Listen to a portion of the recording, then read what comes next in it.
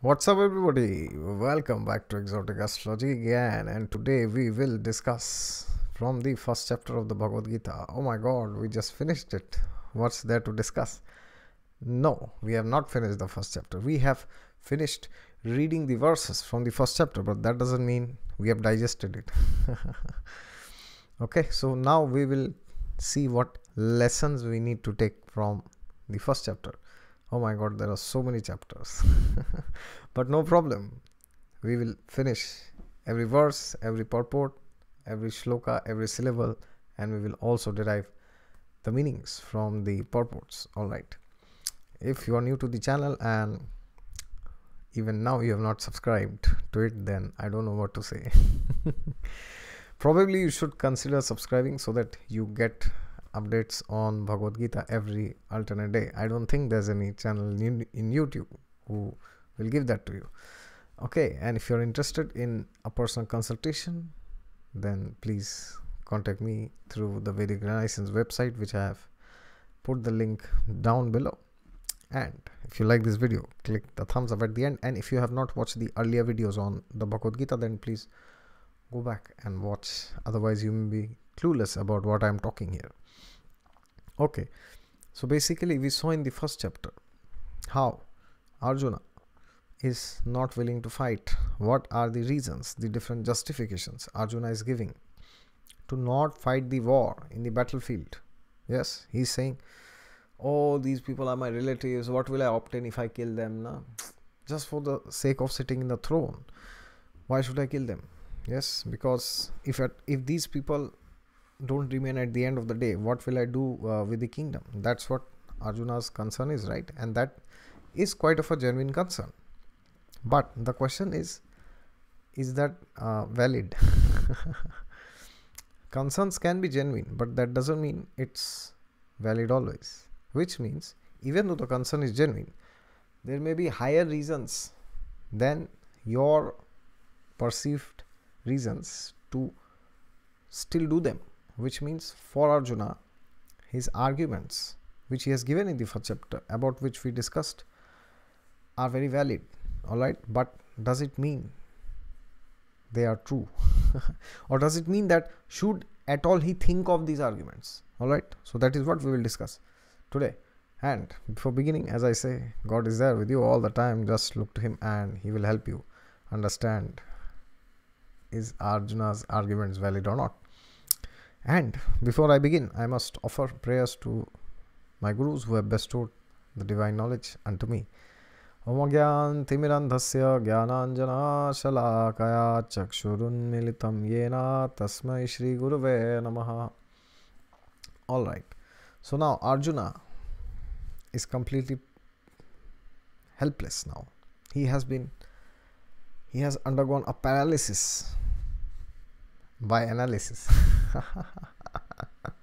He's doing too much analysis. Okay, this will happen, that will happen, and because of that he's not able to do anything. This is like telling, see, Arjuna, before speaking about Arjuna, we have to understand who Arjuna is. Okay, he is the unparalleled warrior in the battlefield of Kurukshetra. There is nobody like him. Of course, he has his gurus like Dronacharya and his grandfather Bhishma. They are stalwarts, there's no doubt about it. But Arjuna is Arjuna ultimately. Now, that doesn't mean that Arjuna is superior to Drona or to Bhishma, but he was young, and because of that he was extremely powerful. Drona and Bhishma were powerful in their own way. They had more experience in fighting because they were much elder to him. But Arjuna had his own strengths. He was very young. Young means not a teenager. But he was relatively much more young than Drona and Bhishma. So by that he had more energy, more power to fight. Alright. And Arjuna also had many divine weapons from Lord Shiva and all the four principal Lokpalas from the four principal directions. Indra, Varuna, Yama, Kuber. They had all bestowed their divine weapons to Arjuna. So now the point here is to understand a person of the caliber of Arjuna also can undergo paralysis just by getting into the nitty-gritty of certain rules and regulations. or certain conceptions of what is right, what is wrong, what should be done, what should not be done. And he's not an ordinary person here. He's the best actually. He's the most handsome prince available in the entire world that time. He's the most humble. See, generally you will see people who are handsome or good looking, they may not be humble necessarily. They will always have this ego. Yes, I look so great. Yes, not necessarily all the time. And then he's most knowledgeable because he is the son of Indra actually. Yudhishthir is the son of Yamaraj, Bhima is the son of Vayu, and Arjuna is the son of Indra, and Nakul Sahadeva are sons of Ashwini Kumaras, the twins, the healers. And as known in the heavenly worlds, the senior most, the most powerful, the most valorous, the most chivalrous, the most opulent, the most prosperous among all demigods, the Devatas, is Indra. So similarly, among all the sons of Pandu, which were begotten through the demigods by Kunti, Arjuna was the best. He was excelling in all the different military skills. People say he was a great archer. That is true. But he was equal to Bhima in fighting of the mace, in mace fight, which is known as Gada Yudh. He was equal to Yudhishthir in spear fighting, which is called Bhala. And he was equally powerful, like Nakul and Sahadeva when they used to fight with swords. And as his own power of being an archer, he was invincible. There was nobody who could defeat Arjuna. Arjuna has never ever faced defeat in his life. I mean, at least till that time. Nobody ever in the history has ever defeated Arjuna. Alright. People in India think that Karna was a superior person to him in battle, but that's not true. Mahabharata doesn't say so. We will go on Karna later. But why I am bringing Karna's topic here? Because when I say this, somebody may object to me. Oh no, but Karna had defeated him. Karna never defeated Arjuna. If somebody has read the original texts of the Mahabharata, they will know. Okay, we will go to Karna later. Today's video is not about Arjuna and Karna. Okay, that is the topic of some other day.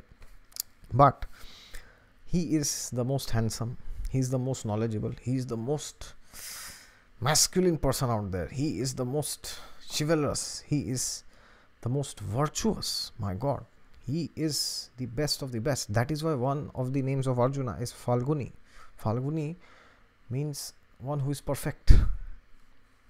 Perfect means one who is good in everything. He is good in looks, good in behavior, good in knowledge, good in skills, good in fighting. He's like all-rounder. He's like the best of the best. But the predicament of this world is that a personality of the caliber of Arjuna can also undergo paralysis. Alright. Why is he undergoing this paralysis? Because he has certain conceptions of what is right and wrong. So now Arjuna has given different arguments. He's saying we should not kill the family tradition.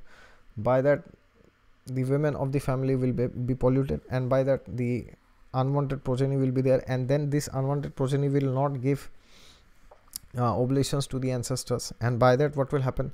The ancestors will not be happy, and then that whole cycle Arjuna explains, as we have discussed in the earlier verses. Okay, so now this is his conception of what is right and wrong. Should I repeat? This is his conception of what is right and wrong, which is not bad, which is true actually. But just because that is true, it doesn't mean that that is correct for that point of time. Which means, in a sense, that certainly these things which Arjuna is speaking is true. But at that point of time, he should have kept all those things aside and he should have concentrated on fighting.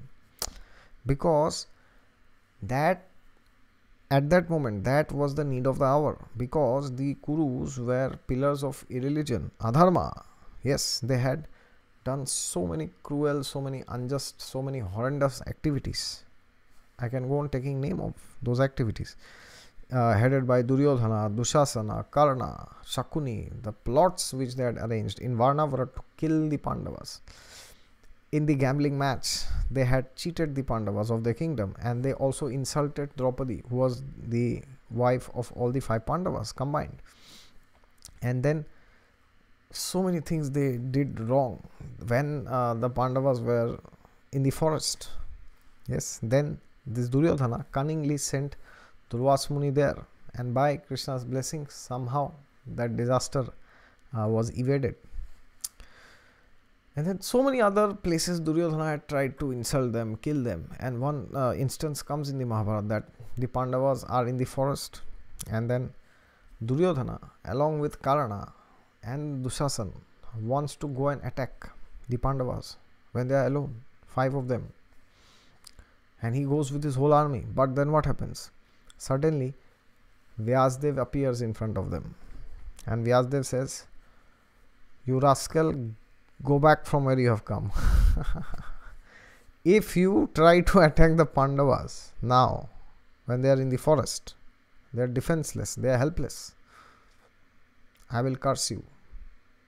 And the moment I curse you, you along with all your brothers and your entire family will be extinguished. You will be wiped out. And then Duryodhana, he was alarmed by this anger of Vyasdev, and he said, "Oh my dear great sage, please don't do this. We will go back, don't worry, we will not attack the Pandavas."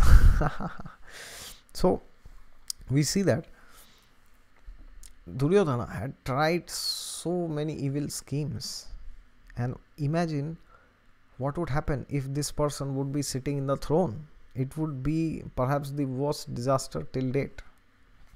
Yes, I stay here in Germany, and everybody knows from Germany who is famous, right? So this famous personality from Germany, he is known to have killed so many hundreds, thousands, lakhs, millions of Jews. I don't know what's the number. But imagine what would happen if Duryodhana would sit in the throne. He would have surpassed Hitler also. Hitler would have felt ashamed. Hitler would have felt maybe, how much ever I kill the Jews, but I can never exceed what Duryodhana did. Yes. So we have to understand that Arjuna has certain conceptions of what is right, wrong. But at that time, those considerations had to be put aside because there was a higher cause. The need of the hour was to punish the evil people there. Dushasana, Duryodhana, Karna, Shakuni, all these people, they had to be killed. They had to be punished because they were terribly sinful. And if they would sit in the throne, which Arjuna is telling here in the Gita that, oh, better is I go to the forest, now let them sit here. This would have not yielded any substantial good for the society. Okay, it would still land up in total chaos and total destruction. There would be mayhem in the society. That is what Lord Krishna is going to say now in the 2nd chapter. Lord Krishna is going to smash all the arguments which which Arjuna gives for not killing the Kurus. All right, Lord Krishna will smash into powder all the arguments. So now we have to understand that we may be famous personalities in our circle, right? We may be the most beautiful person, or we may be the most handsome person. We may be the most intelligent. We may be the most influential person. We may have influence and affluence, or we may have either of them. We may be a great speaker. We may be a bodybuilder. We may be the most knowledgeable person alive, but we cannot be like Arjuna. Okay, Arjuna was best in everything. You will never find a movie star who is also great in physics or chemistry or in some other knowledge. You will never find it. You will never find a cricketer who is a great singer. But Arjuna, he was a great singer. My God, he had learned from the celestial leader, that Gandharva. No? The leader of the Gandharvas had taught him how to sing, how to dance. Can you imagine a man who knows to sing, who knows how to dance? My God. I mean, apart from him being a Kshatriya, apart from him being the most handsome prince available, yes. So we cannot be like Arjuna. So if a perfectionist like Arjuna can undergo paralysis because of his own thoughts his own conceptions of what is right and wrong. What to speak of us? We may be great, but we are not like Arjuna. So we will definitely undergo paralysis in some point of our life. Yes, that will happen to us, most probably. But the beauty of Arjuna is, the beauty is not that he's undergoing this paralysis. The beauty is that he's revealing everything to Krishna. That's his beauty. That is what makes him stand out from everybody else in the Kurukshetra. From everybody. There's nobody like him. So what's the lesson from here? The lesson is very simple. Lord Krishna is acting, as of now he's acting as Arjuna's friend. We will see how that transition happens from being a friend to God, which means we will see eventually in the next chapter, when Arjuna keeps telling about different reasons, and when he finishes, and then Arjuna tells, I am confused. Karpanya dosho pahata swabhava. I don't know what's happening. And then Krishna says, Ashotyanan vasochastvam prajnavadamscha bhasate gatasu nagatasumscha nanusho panditaha. Oh my dear Arjuna, you are talking like a eunuch. These words, your words do not befit the one who is born in a Kshatriya clan. So, the beauty of Arjuna is, he is revealing everything to Krishna. Yes, so this is the most important lesson which we should take, that whenever we are undergoing some kind of a paralysis, which we will most likely undergo, even if we are best in one field, because if the person who is best in everything can undergo paralysis, why can't we, who may be best in one or two fields, undergo paralysis, right? We may, or maybe we will most likely undergo. So at that time, it is very important that we take shelter of our guru or somebody who is spiritually elevated. Yes, that person may be anybody. That person needs to be elevated spiritually, or elevated doesn't mean he has to be a perfected being. Because when I say spiritually elevated, people misunderstand me sometimes. They say, oh, are you saying that somebody has to be spiritually perfect? No, we are not saying that. What we are discussing here is, we should reveal our problems to somebody who can give us the proper direction in life according to the verses of the scriptures. Yes, because if you go to Google, oh, why Google, let's talk of YouTube. There are many people who have opened channels like Ask Me Anything. Yes, you can go and type in YouTube, maybe Ask Me Anything. You will find 1,000 channels. So there are people who are going on giving different advices to people. Okay, you are having this problem, do this. You are having that problem, do this. Now, I'm not saying that you can't do that, but I'm saying we have to be careful from whom we hear. Should I repeat? We have to be very careful in judging, okay, or I would say in discriminating from whom to hear and from whom not to hear. Recently I saw that somebody was seeing a video interview of some film star in India, and he was giving his own analysis about what religion is, of what astrology is, of what spirituality is, and I would have to say that whatever the person said doesn't match with the words of the scriptures. That's completely opposite of what he feels. I mean, the scriptural injunctions are completely opposite. But just because he's a film star and he has so many fans, there were people who were watching him and they were identifying with what he said was correct. Yes. Now, that is not very good, because just because he's a film star doesn't mean he is having authority to quote something on the scriptures. And when I'm saying scriptures, I don't mean mundane, good, bad, right, wrong. Whenever we take advice from somebody, we have to make sure that the person is deeply rooted to the scriptures. Scriptures are the basis. We cannot go away from that. Above that, we can have our own conception, our own interpretations, but we cannot misinterpret the word of the scriptures. We have to be very firm, very fixed with the scriptures first, and after that we have to add those experiences which we have in our life on top of these scriptural injunctions. We cannot base our opinions on our experiences because they are limited. Yes, so for example, if you meet a person who has had many breaks in relationships, then the person may form an opinion that relationships don't give you happiness, but that's not true. Because if you meet another person who has had a very good relationship, a very good marriage, then that person will tell you, oh, relationships are the best thing that can happen to a person. Yes, so our opinions about things of this world will be subjective, and it will be based on things that we have experienced prior to those events on which we have based our opinions. Okay, and those are fallible means those opinions can change over time. Today I'm thinking marriage is good, tomorrow I may say, oh, my marriage is not working, so marriage is bad, you should not get married. Or suppose after 1 year I find a person who I feel deeply in love with, I fall completely in love madly, then I will again say marriage is good, right, you should get married.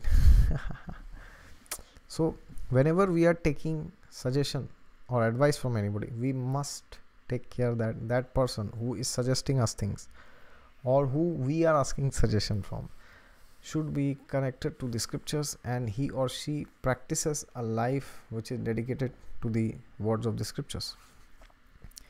Otherwise it is very risky to ask anybody, okay, what is this, what is that. So now Arjuna's beauty is he doesn't go and ask to anybody there. He only goes to Krishna and he reveals all the problems. Okay, so that is what I wanted to say here, that trying to observe the Arjuna inside us and trying to be beautiful like him. Beautiful not externally of course he is beautiful and we are also beautiful externally, but if we want to be beautiful internally, then we have to make sure we have to reveal our problems to those people who are also beautiful internally. And who are beautiful internally? One who is dedicated to following the words of the scriptures and the gurus and the parampara, the tradition. All right, that is it from my side. That is what I wanted to say.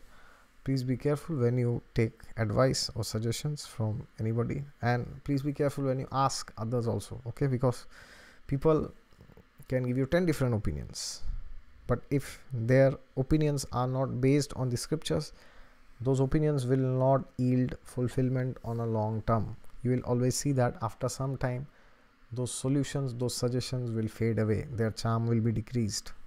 All right, and in worst case they may cause more harm to us than causing good. All right, that is it from my side.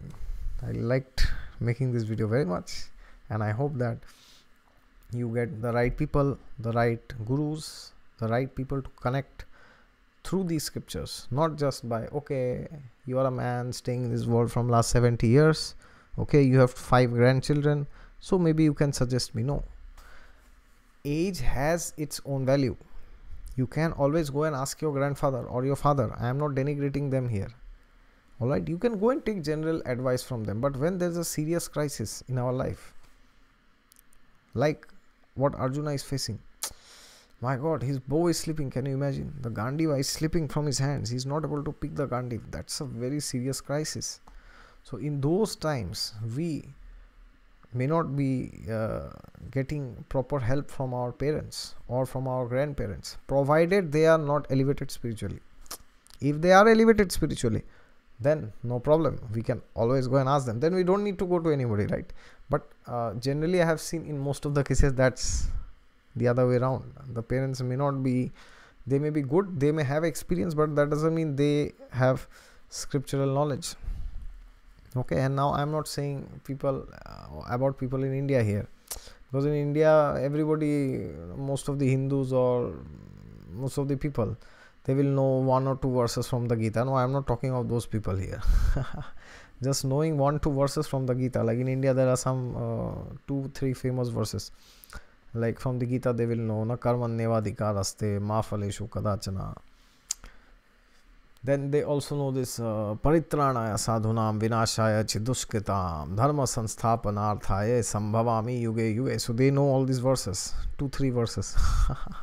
But that doesn't make them scripturally knowledgeable. Yes, so we may not be able to take advice from them.